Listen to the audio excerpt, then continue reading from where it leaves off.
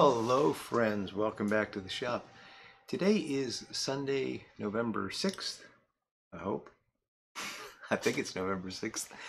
And it is a nice but somewhat rainy day here in southeastern Pennsylvania.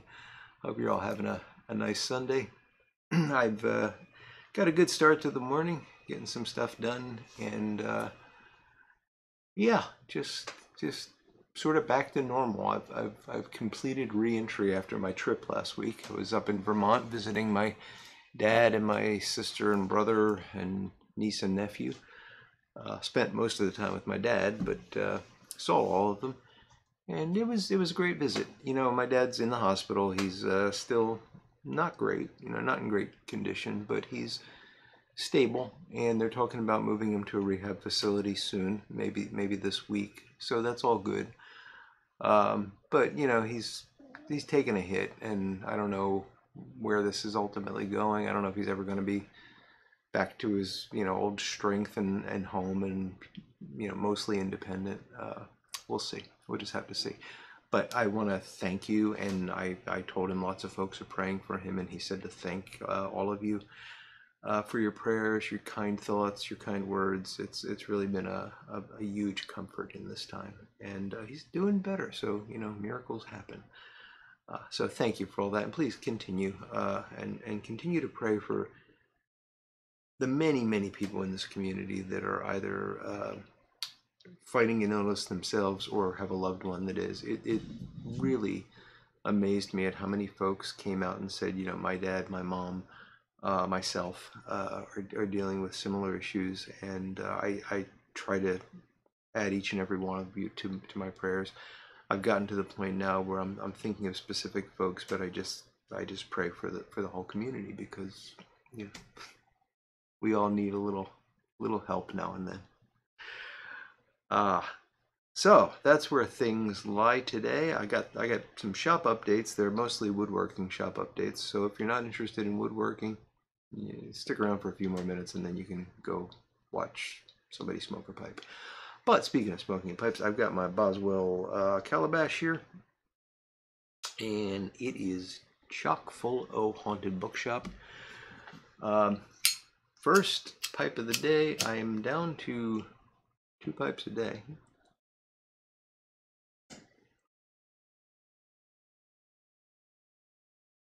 The reason for that, if you don't know, I explained it in my live stream on Friday, and I'm not going to go into it now. So if you really want to know, check out the live stream. It's nothing terrible. It's hopefully temporary, but it's interesting. I started this on, it must have been Wednesday was the first day that I limited myself to 2. I'm supposed to have 2, at the most 3 bowls a day. And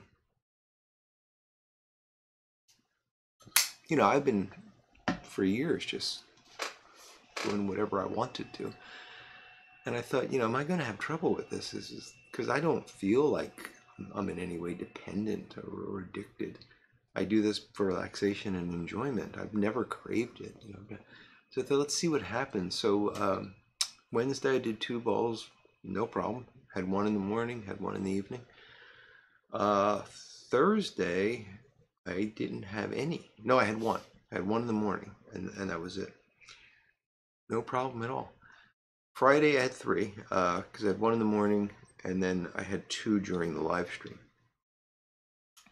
But it really has not been a problem to do this. Now, I'd rather smoke my pipe, but it's not like I'm craving it or anything. And it's interesting. I find that the times that I tend to smoke the most are when I'm doing something. I'm working. I'm at the computer. I'm even doing some woodworking or something like that. I'm cleaning a pipe. Those sorts of things.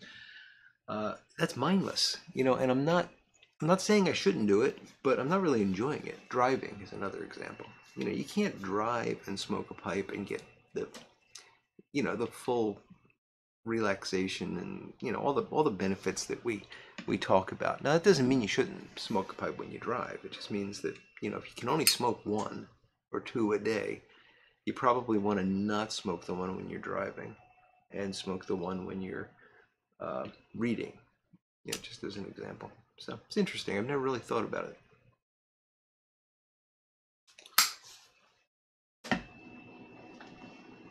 and want a bookshop taste a bit better and last a bit longer, Everett.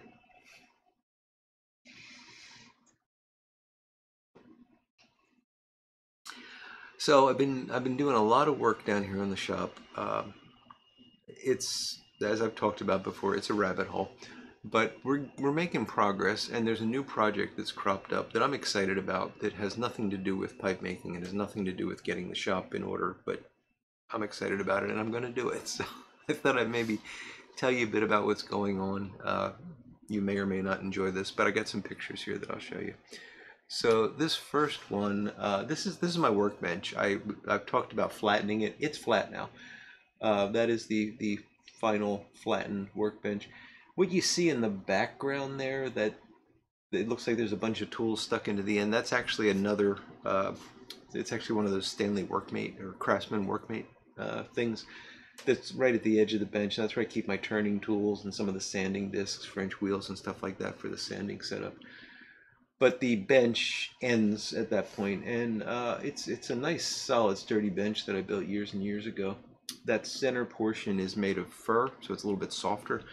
The outer edges are ash, and that's great because it holds those dog holes really well, and I can use holdfasts in it and everything.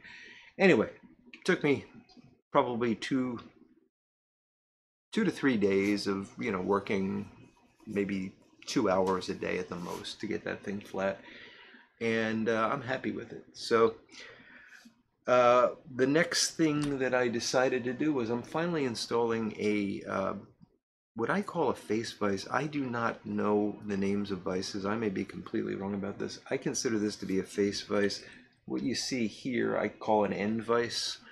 So that's a twin screw end vise for me, and this little side thing. So here I'm standing off to the side of the bench. This is I believe, a face vise. This is a cheap knockoff one that I had laying around that I never intended to install, but I need something to hold the panels that I need to dovetail for the carcass of the storage unit that I'm making to put all my sharpening and sanding stuff in. So it turns out I've never dovetailed anything that wide. I usually just do drawers and such, and those are small enough that I can use that end vise, but now I need something else that can hold 18, 20-inch piece. And so this is going on. I'm making some jaws for it, wooden jaws to cover the metal jaws, and we'll be in business. But before I complete that, I've got this to work on, and this is going to be fun.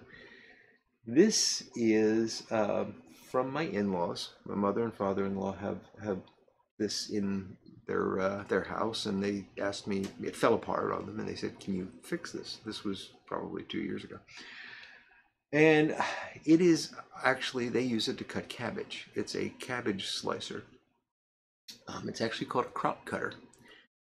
This one is a TD crop cutter, and I'm going to show you some more pictures of it, but those are the bits that I've got, and I'm going to recreate this based on those bits because some of the wood is splitting. Some of the construction methods are not ideal for this, and the wood is pretty poor quality. So this is the only clue that I had, 672-W, and then it's the T&D Manufacturing Company, and I believe that says Indianapolis, made in USA. So that is everything that I had, and I was able to find some pictures.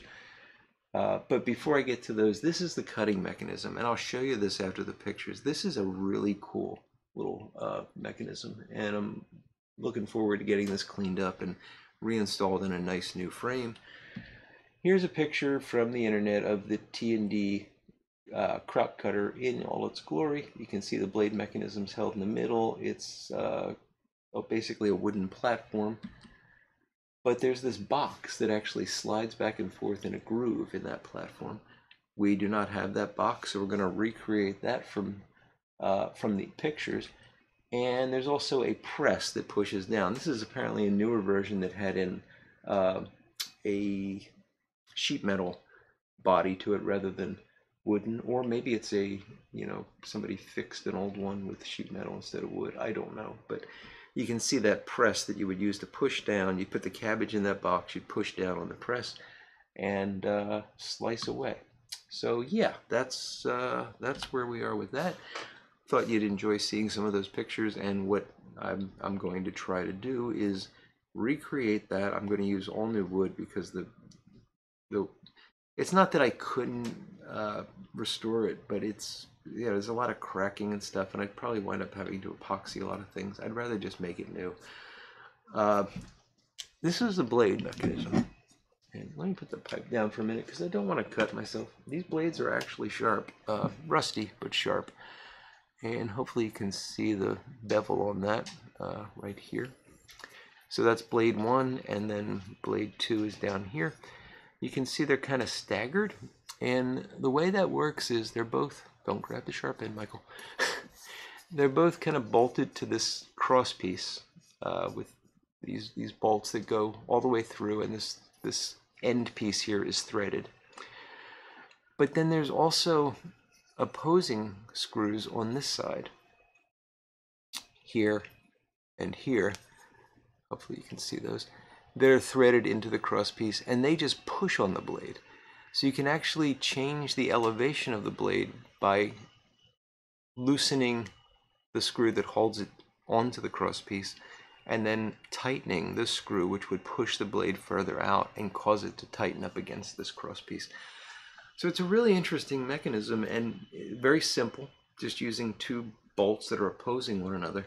And I believe that they should lock in place because of that opposing action and the fact that they're being kind of leveraged on a threaded plane. That's as much engineering as I can do. But yeah, it's going to be fun. So I'm going to have to de-rust this, clean them up, sharpen them, although they are actually surprisingly sharp. They don't pass the fingernail test, but they would pass the, oh, that's not even a sharp end, wait a minute. Yeah, they don't catch my fingernail, but they probably would give you a nasty cut if you weren't careful. So yeah, pretty cool. The TD Kraut cutter. My in-laws don't use it for making, well, they used to make sauerkraut, but I don't think they do anymore. Now they use it for halushki, which is a Christmas thing, and they need it before Christmas, so I'm hoping to get it done before Thanksgiving to get it back to them. I'm going to make it out of cherry. Cherry is a reasonably good wood for kitchen uses. Relatively sturdy, and I can use something like walnut oil to finish it, so that'll, you know, keep it in relatively good condition. It's gonna have, it's the sort of thing like a cutting board where you're gonna wash it, you're gonna have to oil it every once in a while, just to keep it from absorbing water, I guess is the way to put it. I don't know, I'm not a cutting board expert. If you are, let me know what I'm doing wrong. So we're going to use cherry. Maple would probably be a better choice, but I don't have any maple, and I don't feel like running off to the lumber yard, spending a whole day driving there just to get some maple. So we'll go with cherry. We'll build it based on the parts I have and making some changes. Like there's some large wood screws into end grain holding this thing together. I'd rather try to maybe use brass pegs going down through the face grain to make those connections. So we'll see if we can do that. And yeah, it'll be fun. It'll be a fun little project. So I'll keep you posted as that goes along. It'll be on Instagram, so if you want to follow me on Instagram, Canerod Piper, you'll see updates on that as well. Oh, so with that, I mean, that gives you an update on where things are here in the shop. I've lost my pipe in the process of showing you the blades. Let me get that back out. My 1 of 2 pipes for the day, so I'm gonna savor it. And I got to get off to do all the sorts of things I like to do on a Sunday. A bit hindered by the rain today. We'll see how that goes. And yeah, maybe I'll just get to play down here all day. So with that, my friends, I hope you have a wonderful Sunday, great week ahead. And until we speak again, I will look forward to talking to you all again very soon. Goodbye now.